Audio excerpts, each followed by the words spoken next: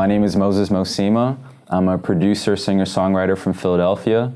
I make R&B, rap, pop, funk, whatever moves my soul. One thing that we've learned in this whole process of creating content, interacting with fans, is world building, essentially. You have to give people something to come to, you know, something to live in.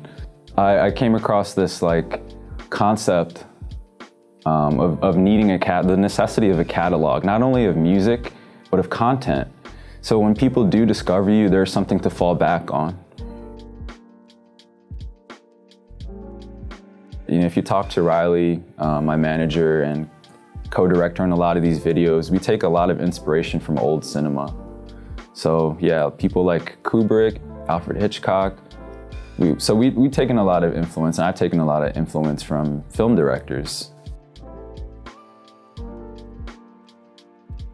Location is definitely important, but your creativity means a lot more. And that's the advice I would give to people who might be having trouble finding maybe the most scenic location or the coolest looking backdrop. Work with what you have. You'd be really surprised at what you can pull off.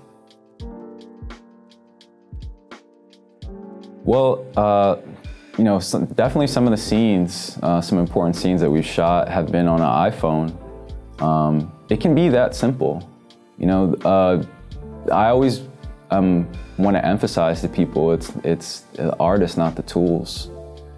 There's so many great works that have been made on really cheap equipment. Definitely keeping it simple is going to be key, and expand as necessary. The tools aren't what's important, it's the vision and the skills that you have to accomplish that vision that come first. Hey, this is Moses Mosima. I just want to take a second to say thank you for watching this video.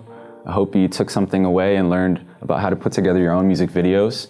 If you like what you watched, check out my album Cul-de-sac on all streaming. Weekend at your mama's place, got the whole house to yourself. Oh, she's got another meal to make, another house, not a home.